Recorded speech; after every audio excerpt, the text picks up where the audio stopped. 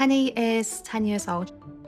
She likes to be around her friends, she likes music, lots of singing and dancing. She's sassy. She was born perfectly healthy. She was 8 pounds and full of life.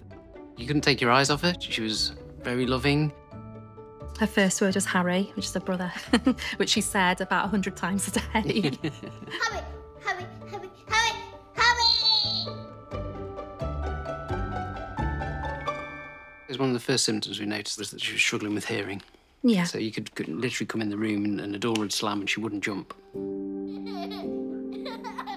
She had a hearing test and then it was suggested we got some hearing aids and that made no difference, did it? She was still not meeting her milestones.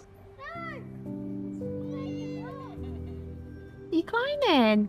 Good girl.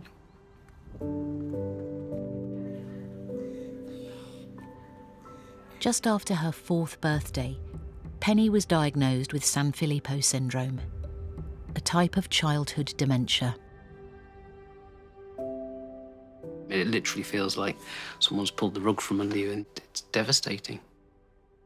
We were told that her life expectancy would be anything between sort of 12 and 20 years. When you've got a little girl, you think about them going to university, getting a job, getting married, and in the space of one appointment, all that's taken away from you.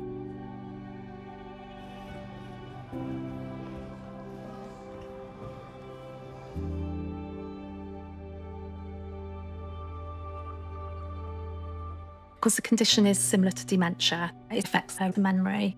So it's constantly having to remind her, going up and down steps, getting up out of a chair. We have to repeat that process over and over again so she remembers.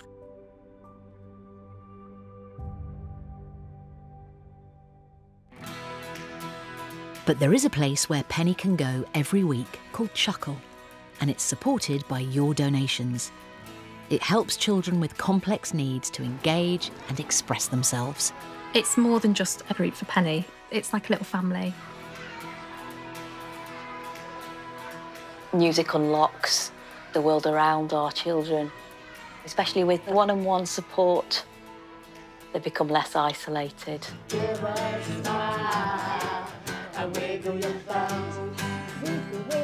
The smallest thing means so much to us, isn't it? Because she's lost so many of her skills. So to see her gaining new ones is just amazing. It's like some magic takes place in there. I don't think it is just magic. I think they use... I like to think it's magic. Penny loves the music. You really see her face light up. It's like somebody switched her on. She's happy, she tries to communicate with us. She's just joyful for the rest of the day. The thought of not having Penny in our lives, scares me. We know what's going to happen to her, but we don't let that overshadow everything else that is Penny.